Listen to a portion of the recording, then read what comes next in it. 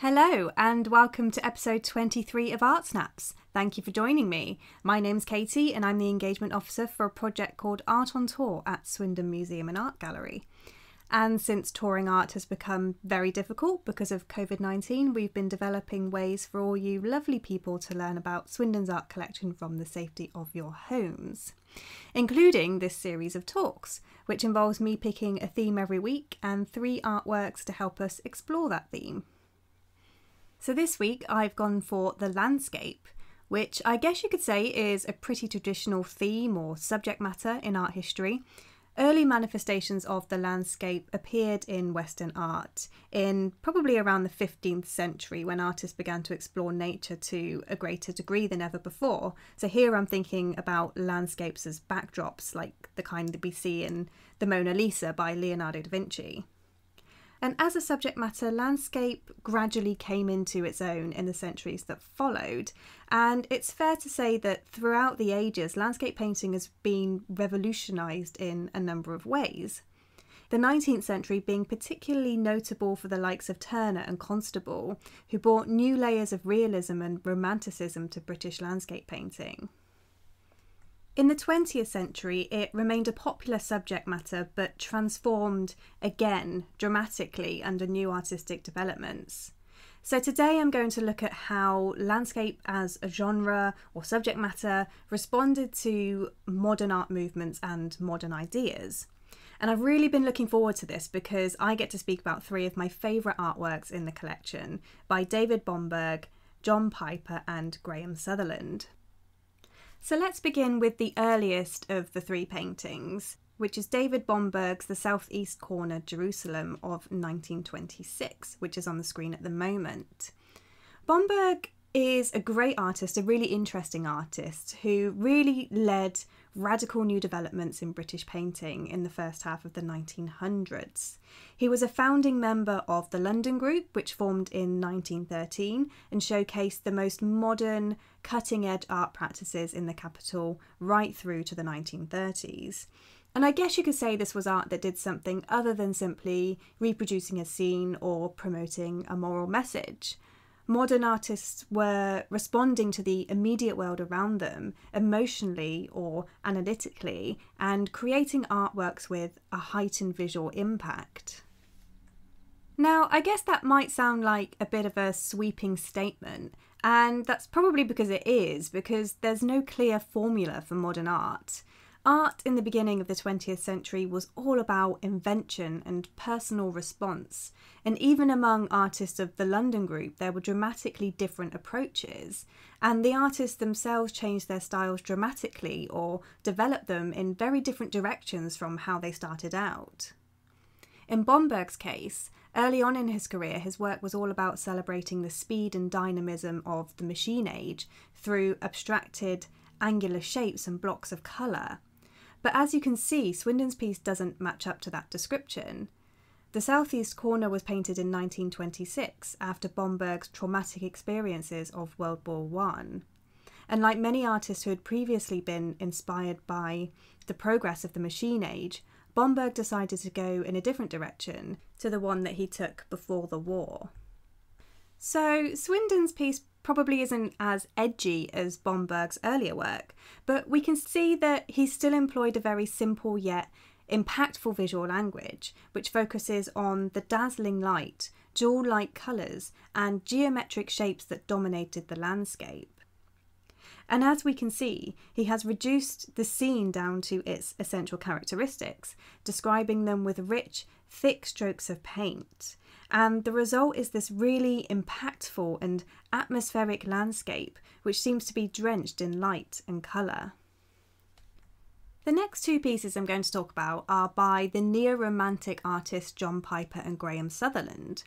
And before I go on, I want to chat about neo-romanticism for just a little bit because it's a really interesting art movement which emerged in Britain in the 1930s in the face of the threat of World War II and continued into the 1950s in response to the scarred landscapes left behind after the war.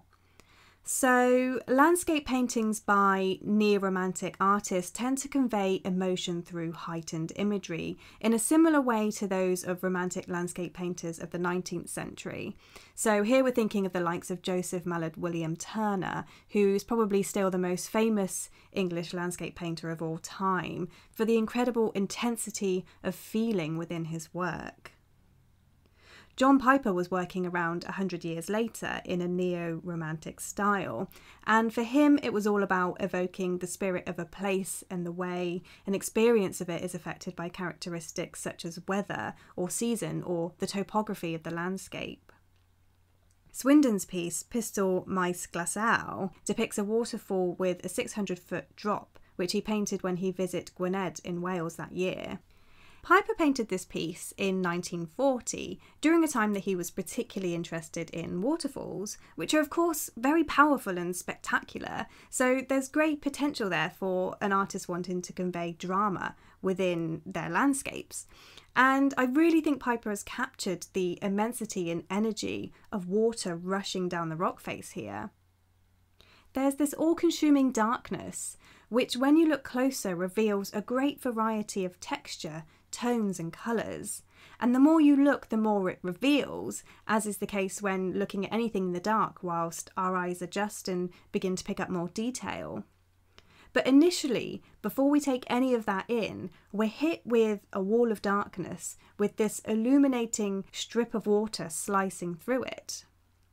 And I think it helps that Piper painted it on the spot, which gives the piece incredible immediacy too, which we can really see in the expressive marks throughout the work. Look at the diagonal lines of the turbulent sky along the top of the image and the freedom with which the flow of water is depicted.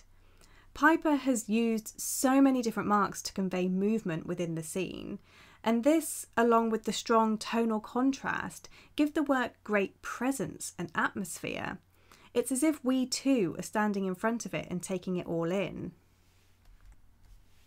Our final artwork for today is by Graham Sutherland, who actually had quite a lot in common with John Piper. They were both official war artists during World War II, which essentially meant that they were funded by the government to record the effects of the conflict. And they were both known for their neo-romantic depictions of landscapes and architectural ruin, as well as powerful religious artworks after the war. So I think it's significant that we have landscapes by both of them in the collection, which were painted in the 1940s, because they're both great examples of neo-romanticism's aim to convey emotion through nature, particularly at a time where anxieties about conflict were running high. Landscape with Rocks is one of a series of studies Sutherland made in 1944, which depict a rocky coastline in Pembrokeshire, which was a constant source of inspiration to the artist, who is known to have mockingly called himself G. Pembrokeshire Sutherland, as his name became so strongly associated with that particular place. Sutherland described Pembrokeshire as strange and exuberant, full of darkness and light, and decay and life. In discussing the effects of light on the landscape at sunset, he said, quote, "Its rays precipitating new colours turn the red cliffs to tones of fire," unquote. And we can of course see this reflected in the burning colours of Landscape with Rocks. And of course in modern art movements, colour was often used expressively rather than representationally. And perhaps we can see hints of European art movements here, such as Fauvism, which was all about expression through colour, and Cubism, which was all about space and form, and maybe even Surrealism, which is about untapped potential and dreamlike worlds. Certainly I do think there's something otherworldly about this landscape. Sutherland has captured the strangeness that he spoke of and the magical and transformational quality that he loved about it. It feels like he's let his instinct take over. He's stripped away the insignificant detail, or what he felt was the insignificant detail of the scene, and allowed himself to hone in on the burning colour, the dark shadows and the sharp rocks. And I think this shows how neo-romantic artists were responding emotionally to landscapes through modern and also very personal visual languages. and also with an awareness of the anxieties which shaped the world that they lived in. I can't ignore the fact that this piece was painted in 1944, when Sutherland was still working as a war artist, and just a few years after he painted some of his most affecting images of London after the Blitz. In this context, there's something quite devastating and post-apocalyptic about it. And once again, I've gone on too long, so with that, I'm going to end this episode of Art Snaps by saying thank you very much for listening. If you enjoyed learning about these landscapes from Swindon's collection, please do feel free to follow us on Facebook or Instagram using the handles on the screen. We're always posting lots of artworks from the collection, and at the time of recording, we're focusing on landscapes, and there's plenty more to see. Also, if you love this episode, you might want to have a listen to episode 17 of Art Snaps, The Great Outdoors, which also looks at landscapes from Swindon's collection. Thanks again for listening, take care and do stay safe.